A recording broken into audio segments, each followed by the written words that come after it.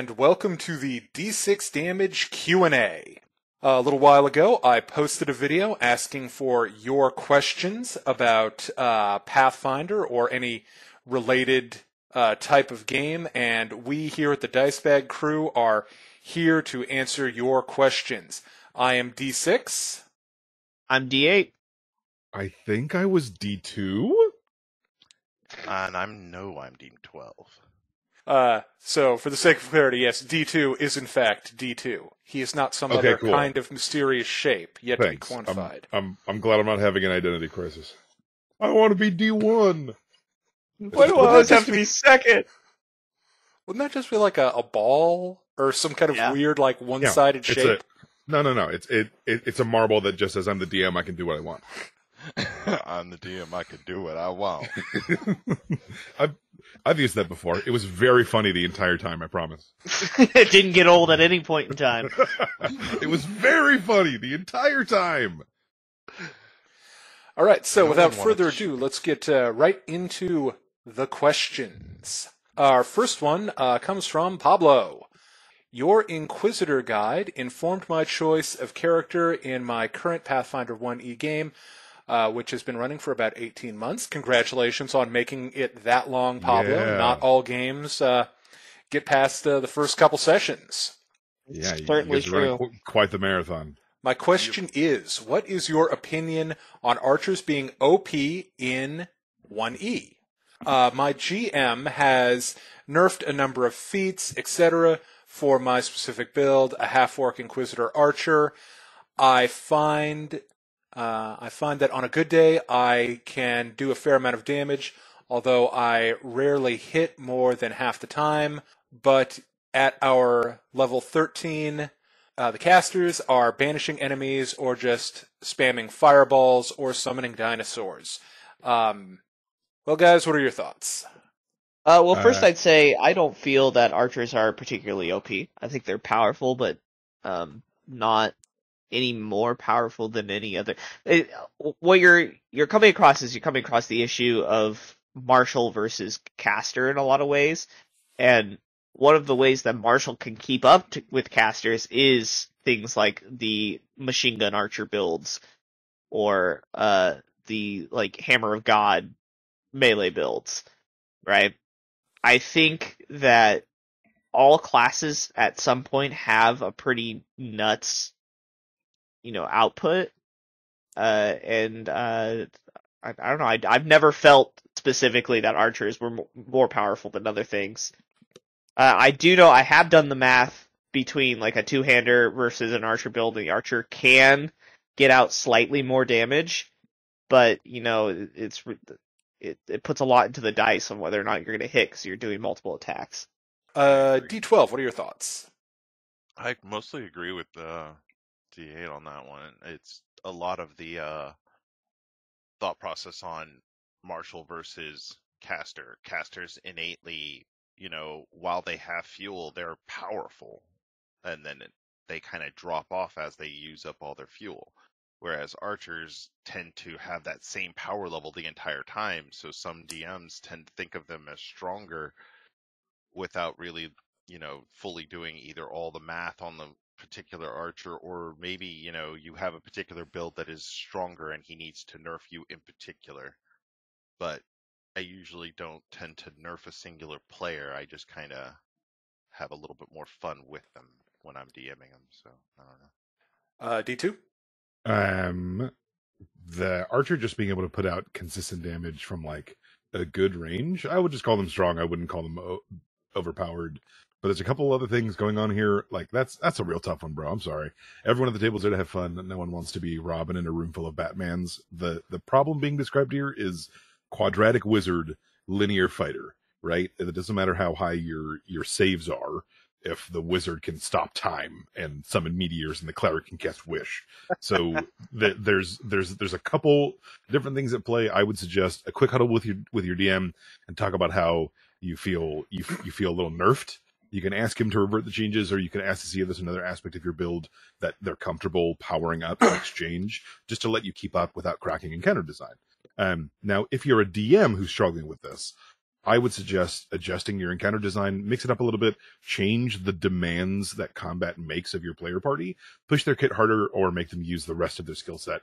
I would suggest a book called The Monsters Know What They're Doing by Keith Amon, because it teaches you how to read a monster stat block and how to use them, what they are good at, different monsters, different characteristics, different qualities, and it lets you make combat harder by knowing what a monster would be good at, not necessarily by number go up. So, hope that helps. Another thing you can do here is that part of the issue here is the Inquisitor's Bane ability, which is extremely powerful, which we get.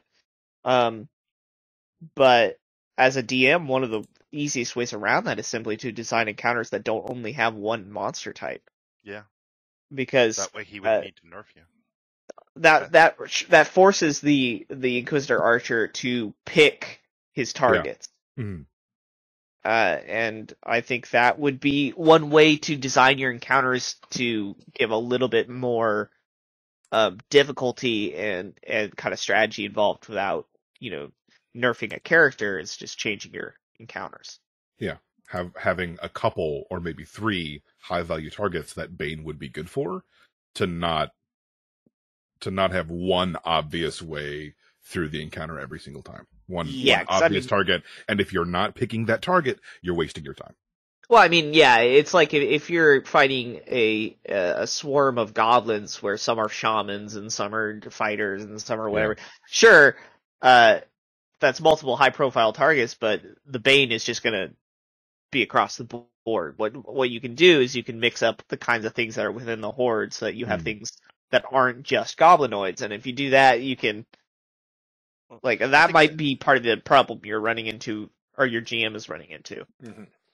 Yeah, bringing or the lack of variety for the monsters makes it easy for a single target type to take out, or even groups like hordes or swarms would be relatively easily to deal with as well, and that's kind of a situation. So you'd need to definitely add options. Yeah, some dungeon masters can run into kind of a rut when it comes to the monsters that they favor. It's like you end up with a DM who's kind of an undead guy, like throws a high percentage of undead at you, or some DMs are really into having human type enemies, so they spam a lot of that and, just kind of mix it up, I think, from the DM side. From the player side, it sounds like you've got a little bit of the Hawkeye problem, where everyone has really cool superpowers, and you're a guy with a bow. And that can be a little bit rough, but one of the things you have to remember is, your wizards, even though they're spamming fireballs, they do have a limited number. You have whatever fits in your quiver, and you can do things to add power to your character if you feel like you're dropping off a little bit. You have you have magic options for your weapon. You have magic options for your ammunition. You have item slots for your body if you feel like you want extra abilities. So feel free to take advantage of those upgrades that the game provides. All right, question number 2 comes from Street Guy. Thank you for all the content that you've given us. There's so much I have yet to watch. We have playlists for that kind of thing.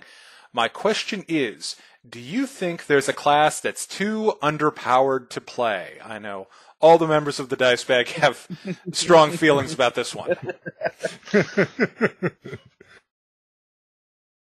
D8, why don't you start us off? Okay, I'll start. Traditionally, our group, the Dice Bag, has looked at this. There's certainly one class that all of us agree on, and that's the Witch. I can confirm.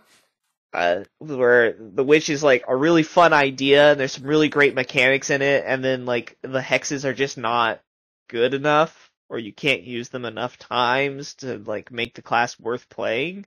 I feel kind of the same way about the Shaman. I feel like the Shaman has some really good ideas behind it, but I don't feel like the Spirit is good enough. I want the Spirit to be more viable as a companion rather than just kind of this bonus thing. and I feel both those classes have such great ideas, but if I had a player in a game who wanted to play one of those classes, I would drastically rework the Hex and the Spirit in order to make the class worth playing, because as it is, I've had players who came up to me and say, hey, can I play a witch? And I said, do you really want to play a witch, or do you want to play a sorcerer? Because the sorcerer is just the better witch. And, that feels bad.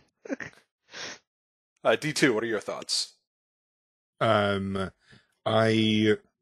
agree. The witch feels like it needed a little bit more time in the oven, but the playing D&D or Pathfinder or running the games, you have to do some design work. So it's like, if someone wants to play it and that they probably wouldn't have a good time, you can, with items or with, homebrew feats or just changing the class at the table, just modifying it for your own table, you can do that. And if someone's married enough to the fantasy of playing a shaman or playing a witch, or really playing anything that's a little underpowered or a little simple compared to the other classes, maybe there's no other thing for it than just to, all right, bring it to the table. And when the character starts to feel weak fundamentally, you can pump it up a little bit. But I actually have a specific answer for this one, which is what feels underpowered to play. For me, my specific answer, hard agree on which, but my answer is a cavalier in a campaign where the DM says, hey, sorry, man, my dungeons can't fit your mount. You have to leave it outside. Yeah, that's rough. And D8 knows D8 was at the table when that started happening. Yeah. But honestly, everything in the game can find its place into a team comp. Though some DM tweaking might be required. The only thing I can think that could make a class unplayable was like subclasses, swapping out important abilities for things that are just straight up worse, or changing out things that really don't need to be swapped out. But besides that, you can find a way to make most things viable. I don't want to speak too hard in absolutes, but that's my concrete answer is a cavalier where you don't get the cavalier. It's like a paladin who needs to cast atonement. All right, so or a fighter with no feats. Or a fighter with no feats. So it's confirmed D2 is a Jedi, not a Sith. Yeah, because I don't want to talk in absolutes, D12, what are your thoughts? I think like with the rest of the group, the witch just has that special place of under my foot that I just kind of every once in a while look down and go, are you viable yet? and realize that the only way that's going to happen is if I can really convince, as D2 was saying, the DM to make it viable, which it doesn't usually happen without some much needed or much seen help. I think my individual one, though, that I would pick outside of, like, the shaman has its problems, but it's okay. The cavalier in its situation, I agree. Once you get mounted, it's such a different game for you. Okay. In the defense of my DM, that's a tough position to be in. It is. But as a player, I would have loved if he would have told me, hey, don't take a large mount, or hey, take a small cavalier so you can have a medium mount, and then it works. I would have loved a little bit of communication, but yeah, I'm not mad at the DM because I know that's a big toughie. Bring a team of dwarven builders everywhere you go to expand the hallways. Yeah, but it's like the action economy on that's really bad, though. We have another question about initiative in here somewhere, and having to rapidly reconstruct every dungeon, because it's like from the DM's perspective, it would be work, but yeah, you could just size stuff up, right? You can literally you can just make it bigger. It'd be a lot of drawing work, but it's possible to accommodate for stuff like that. Just some prep work ahead of time is needed. Like if I had a player come to the table, hey, I want to take a lion or I want to take a tiger as a mount, I in order to let them do that, I would need to make sure that not all the combat happens in a dungeon, or you won't be able to be mounted, but your mount can still come with you. And it's like, okay, cool. Then you still get to do a little bit of your stuff, but that's we're belaboring the point at this point. So for myself, I'm going to say I 100% agree on some of the archetypes where it's like, wow, that's a cool idea, but all I get are crap abilities, and I lose the stuff that's part of the core of the class. So I feel that way about any alchemist archetype. Yeah, that a loses lot of bombs. the alchemist archetypes. Yeah. And it's like, why would you ever lose your best class feature? It's a bit of an ask. But if there was one particular class that hasn't already been mentioned, I would say medium. Medium's really cool.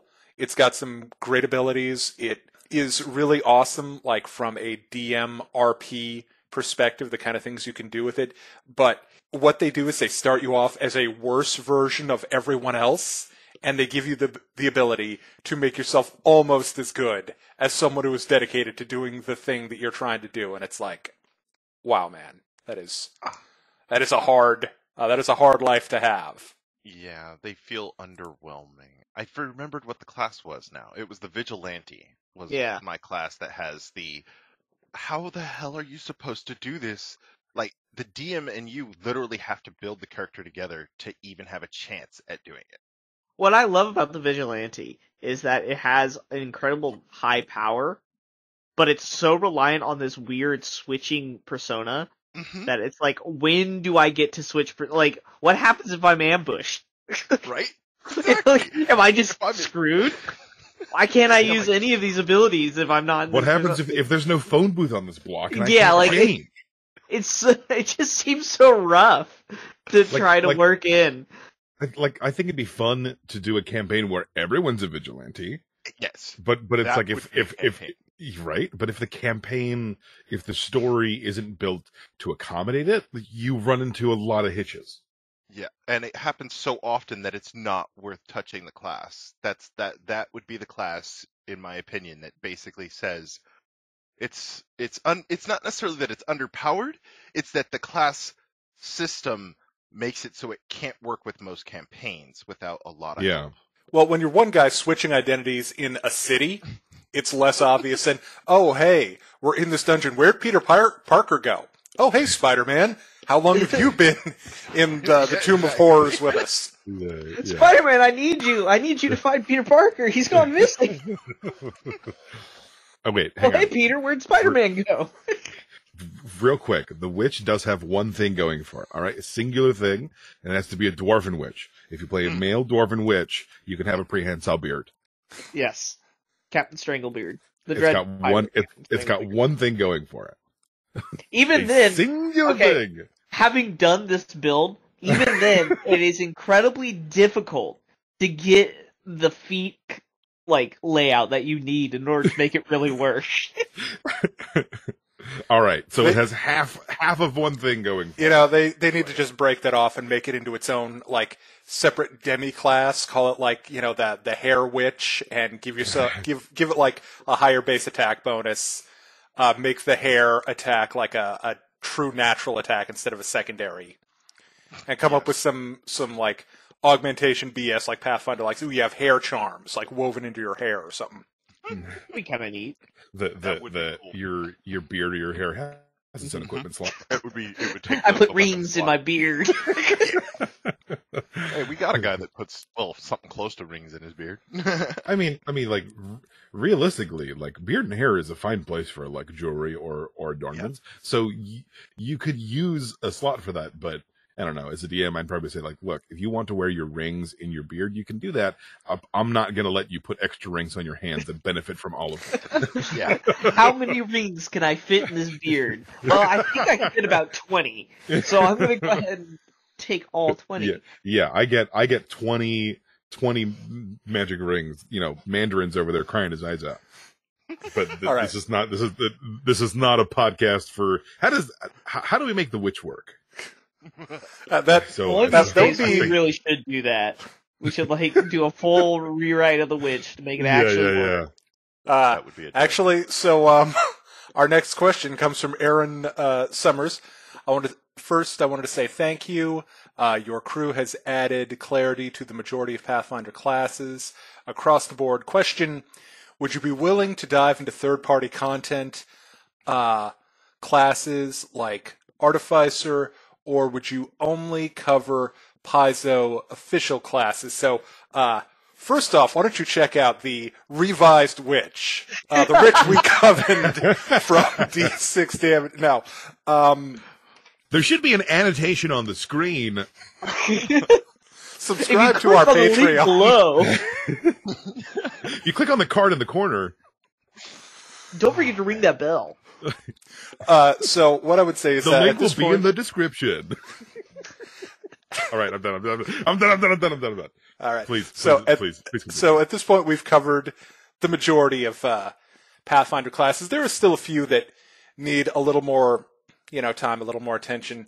I'm open to looking at third-party stuff, especially if it comes from some of the more reputable third-party developers. Kobold Press, guys like that, developers who really know the game. Because at this point, and I'm sure we're going to get into this later as we go down the list, Pathfinder 1E is in a spot where if we want to keep enjoying it, someone's got to pick up the torch. So that's kind of my feelings on it. We can't keep on living on what Paizo's given us forever. Yeah, it's difficult though because not all third party is created equal. And Very there's true. a lot of third-party stuff out there that is untested in a lot of ways. And to be honest, if we did want to go over this kind of stuff, we would need to test it ourselves. And so it's something that we haven't looked into doing so far, and that we may in the future. But I wouldn't hold your breath for it because I've tried to sneak a third-party class in before. Didn't go over. Yeah, because there is certain things like the Book of War or whatever they did where Paizo was like, yeah, this is really cool, or even Paizo was like, wow, we support this.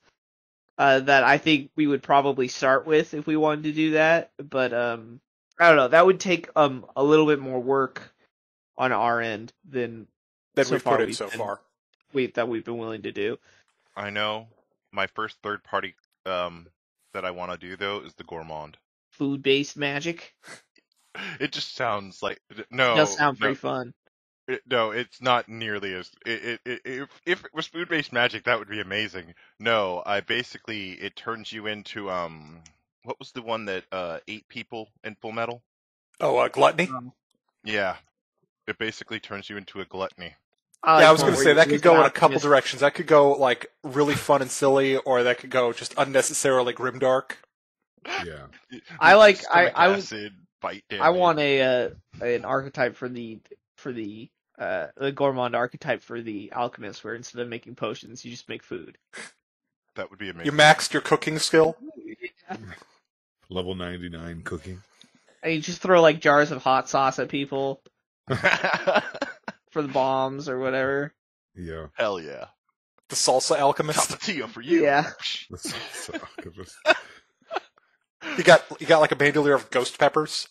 Yeah, exactly. No, I just have different styles of hot sauce. I'd be like Cholula for that guy, and Tapatio for you.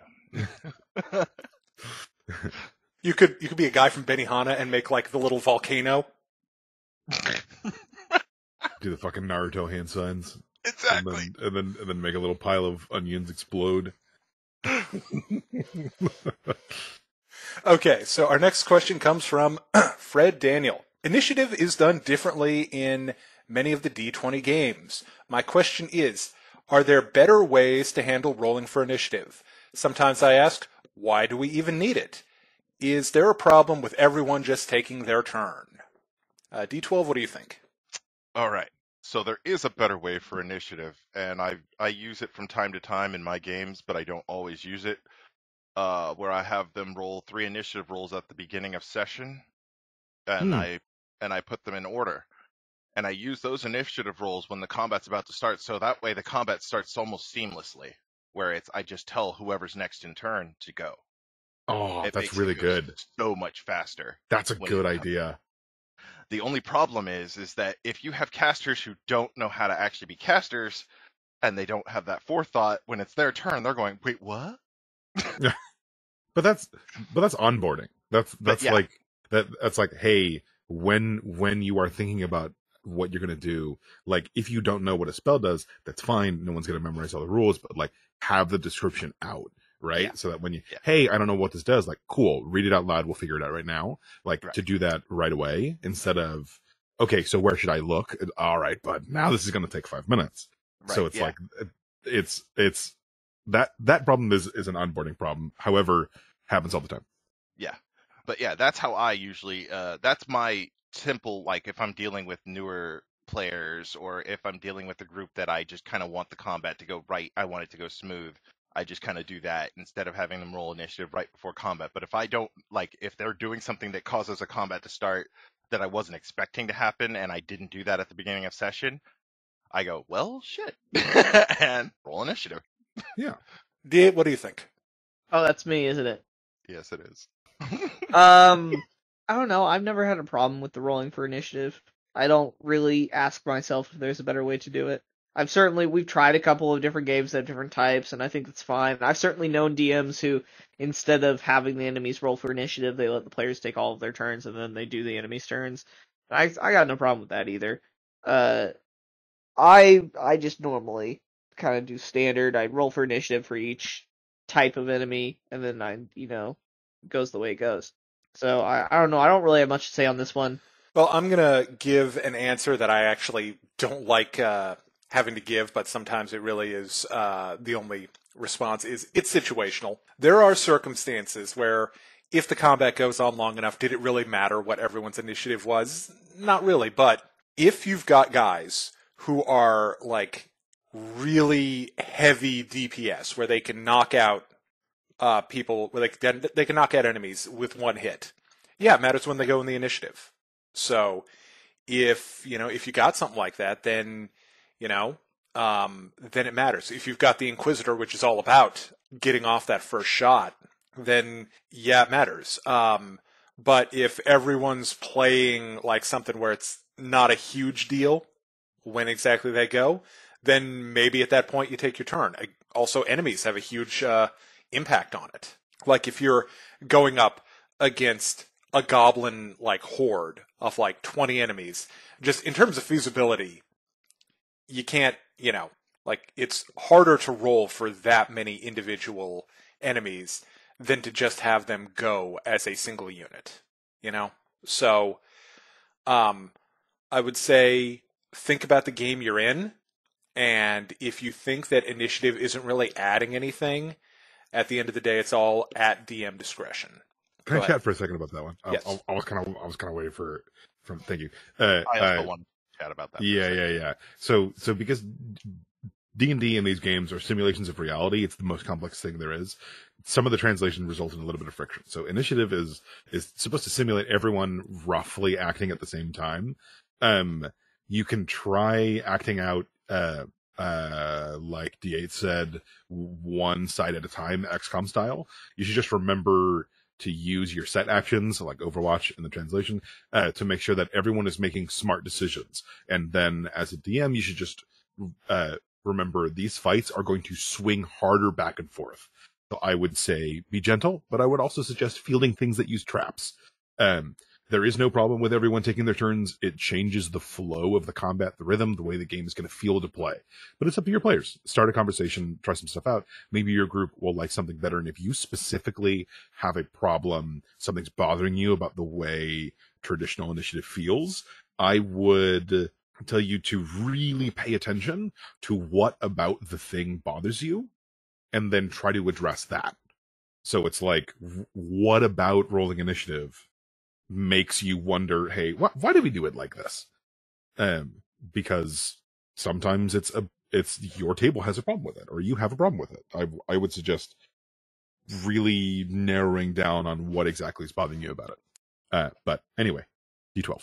Yeah, and like I guess to go back to the role or the ending part of the question, I'm going to work my way backwards. the only real problem with one side versus the other side going is like when they like what the others are saying, when one person is really a heavy hitter or a power swinger, and they can down an opponent that would otherwise be able to do damage or mitigate damage on the field, is why most DMs tend to use the initiative, because it gives each of the enemies an equal opportunity chance to get out there and do something or be killed, but the player doesn't necessarily know which monster is going where in the initiative, so they don't know if the monster that's right in front of them is going to be the one that's biting at them, or if the monster that's, in front of their ally is going to bite somebody else or whatever. And I think the main purpose for initiative is just to add in that little nuance of the unknown versus them versus us. There's a great mystery in that first round of combat, not exactly knowing who is going when, that makes people be either really careful out of caution or really aggressive out of, all right, I get to go now. I don't know who else is going to go after me. I should, both barrels now. There's a real meaty mystery in that first round. Yeah, and for me that's the main, that's why I also love using my other system where I take the initiative rolls way before combat's even suggested, so that way when it does start off, you're like, oh shit, I'm in this situation. I see who might be an enemy, and now I have to go. That feels like a cutscene transitioning seamlessly into gameplay with no fanfare. Just having it bleed perfectly in. Yeah, it's just real fun in my opinion. Yeah, but the point is, there's lots of different things you could try. Pick one, try it out for a couple sessions, and talk to your players. Maybe something will feel better. Mm-hmm. Especially if you are the DM in this situation. Now, if you are the player, you're going to really have to either sit down and talk to your DM, or just go to other groups and see if they do it differently. All right, our next question is going to be a fun one, I think. What is your favorite way to play against type for race and class combo? Also, what is your favorite race class combo for playing 2-type? This is going to be a fun one. D2, why don't you start us off then? Okay. So because the vast majority of my tabletop play is as the game master, I don't have a super favorite. I just have things that I like. So I like smart orcs and dumb elves. Because for me, it's not necessarily ancestry class archetype combinations, but for me, it's like how I play them usually. So it's like, for me, I like to capitalize on my own failures, opportunities for drama, right? Like, I like it when the thing my character is good at doesn't work, especially in ways that reinforce character or campaign themes. Basically, Far Cry 2 is my favorite Far Cry. But I don't have favorites to play into type, but I think all the classic ones can be really cool places to start, like Orc Barbarians, Elven Rangers, all the classics, Human Idiots, that kind of thing.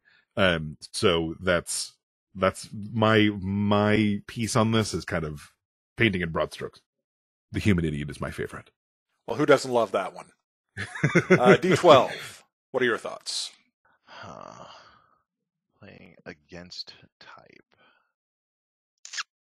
I don't know.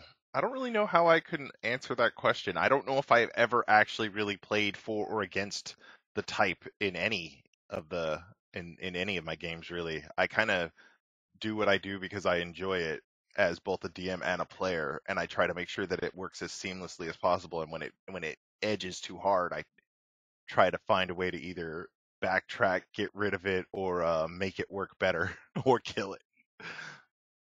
I don't know how to answer that one for myself. I guess my favorite. I don't know. I don't even have a favorite race class combo either, because I'll jump around.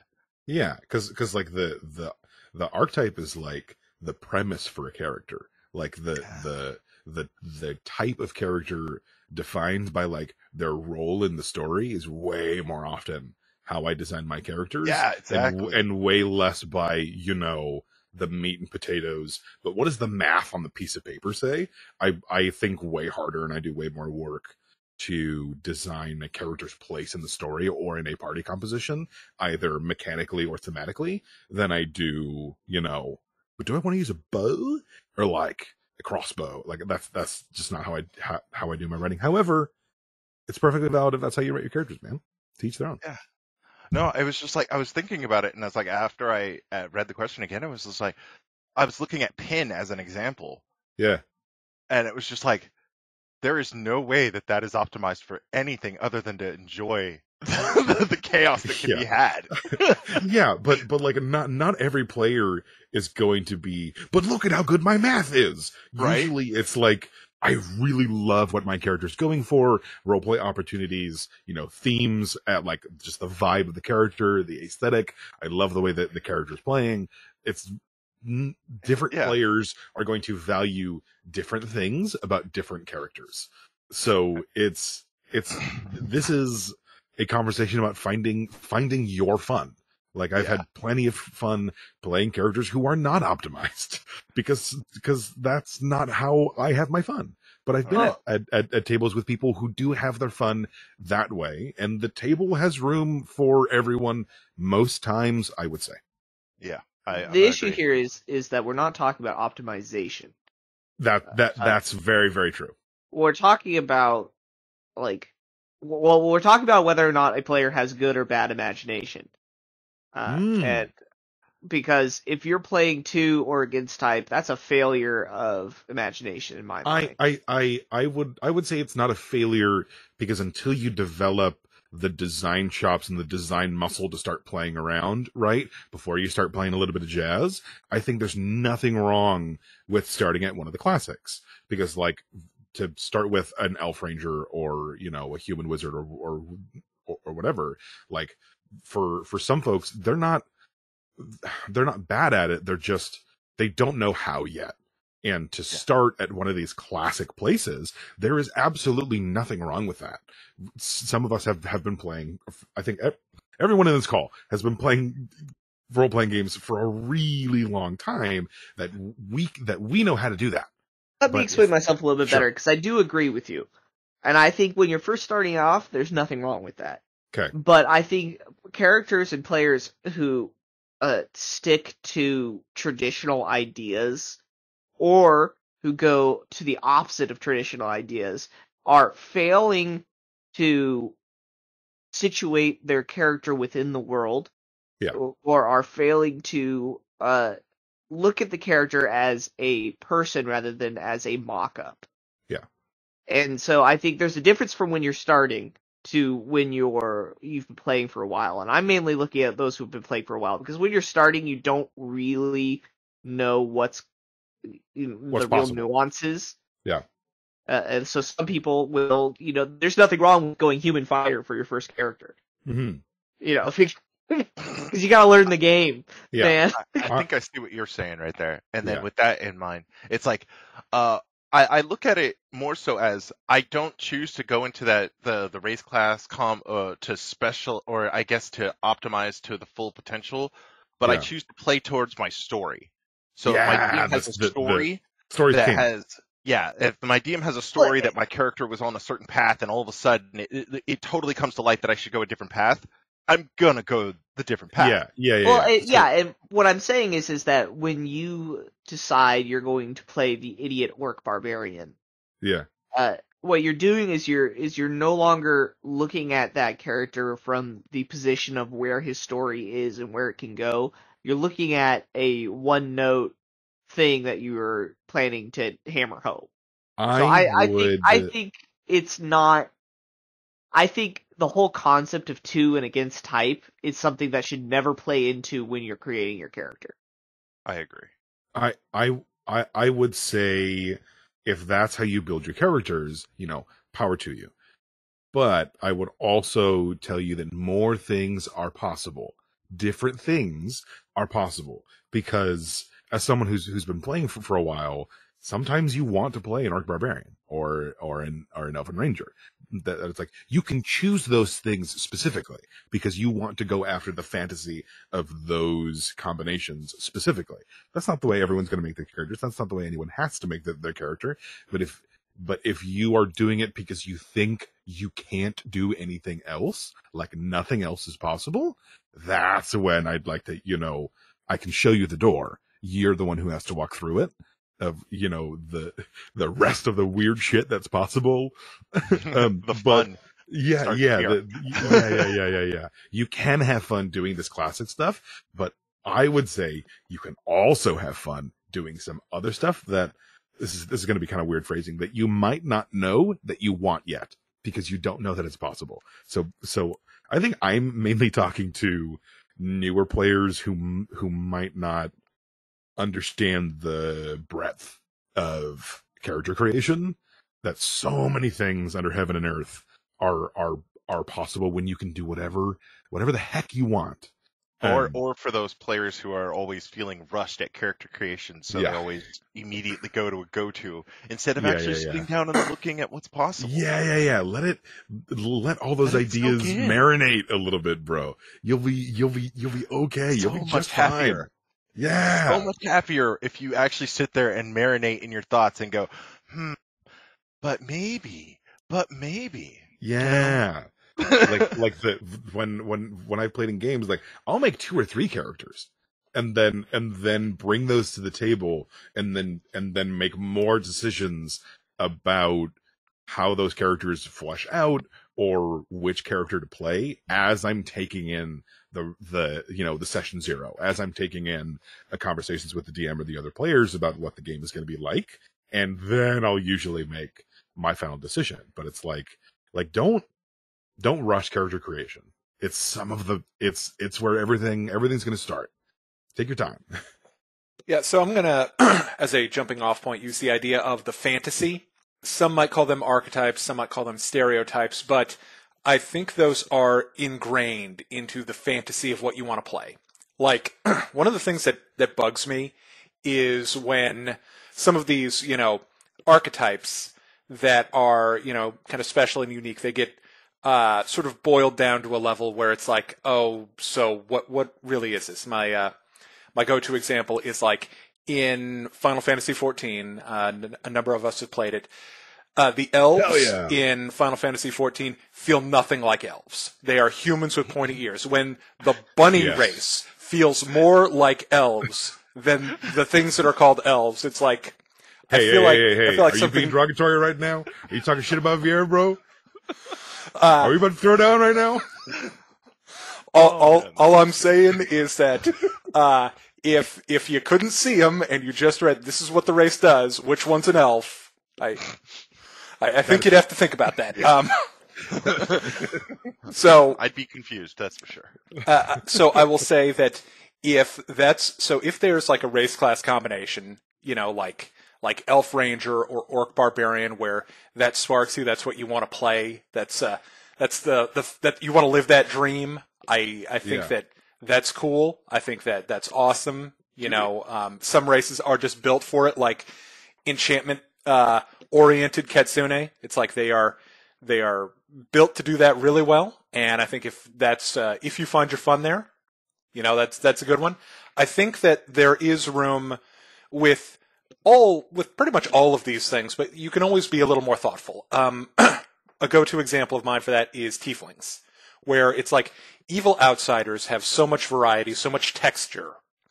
And I think you do yourself a little bit of a disservice saying, okay, I'm going to be the edgy boy demon tiefling who's going to wear like all leather and be a warlock and just talk about how he wants to burn everything.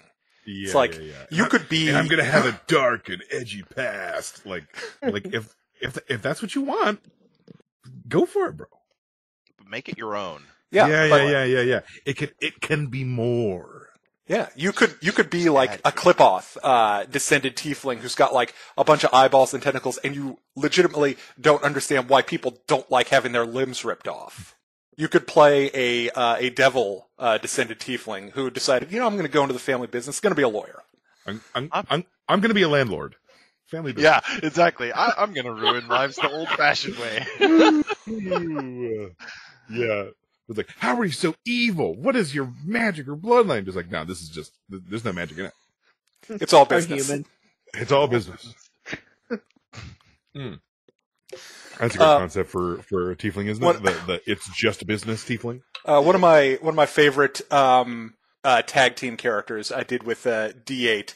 These characters called the Gnome Brothers, and they are gnome necromancers who come from basically a Smurf village type of setup where there's a big rainbow. All the gnomes just run around singing songs and baking cookies, and they hated it. And that was the call to adventure. That's the impetus. Yeah. They're like, where's the death? Where's the destruction? Lollipops and rainbows. Where's all the seasoning, man? It's so boring here. Everyone's so happy all the time. All right, so All right. Our next question comes from Riley. My question would be, any plans to update or expand upon some of your older videos and their content? I will say, possibly. So, Pathfinder it went through a period of a lot of dynamic growth. So, older videos like The Barbarian, I think that would benefit from, examining where it is now in terms of archetypes, in terms of what they did, the stuff they patched in, essentially. Especially the Unchained stuff. Yeah. Things like the Unchained Rogue, Unchained Summoner. Those do change the classes, and I think looking at some of those older videos, as much as I am proud of them and I am proud of what happened, sometimes the production values kind of weren't that great. I've learned a lot about the editing biz in that time, and there's just new content, and I think that the videos could definitely be updated to reflect that. Also, I think some of the discussion videos we've had, we've had some of our assumptions challenged, some of our assumptions reshaped, and some of our assumptions about things absolutely hardened by experience. Right. That's true.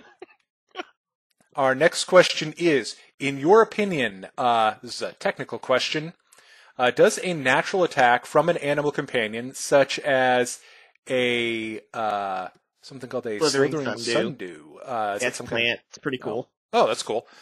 That has a 2 slam attacks. Does it get the debuff of 2-weapon fighting?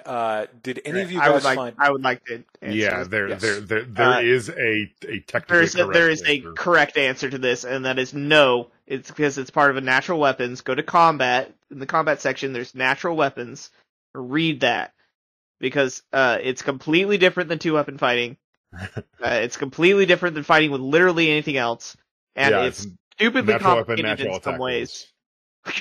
Because it's going to change the way your attacks interact with some of the systems. It's going to change where you're coming from, and not a whole lot about the way the game teaches you to play is gonna natural weapons are their own thing entirely, and they can be ridiculously complicated in a lot of ways.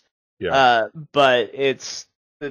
you can't use any other rules but the natural weapon rules and the natural attack stuff, because it just does not compute. Yeah, when the normal attacking rules conflict with the natural attack, you side with the natural attack rules whenever there's a conflict, basically. Though I don't, off the top of my head, think there could be any. But no, I think the slams are considered primaries, which basically just means you attack with full base attack bonus. So it's in the stat block for the Slithering Sundew, like it just lists the stuff that it can do. And natural attack rules, they are all considered primary. So unless an attack is specifically denoted as a secondary, it's all primary. So it doesn't benefit from 2-weapon fighting feats, but it also doesn't it doesn't suffer from 2-weapon fighting penalties. So so there's that. Yeah. But as always, it's your game. You can, if something sounds cooler or makes sense for your game, you can just change it if it makes more sense to you. The rules police aren't going to kick down your door and confiscate your core rulebook. I will. Okay, then I will break down the other side of the house to try to stop him. Oh no, yeah, we'll get in a cool fight and it'll be awesome. It'll just be happening in the background as you're playing. Just ignore it; they'll go away. Yeah.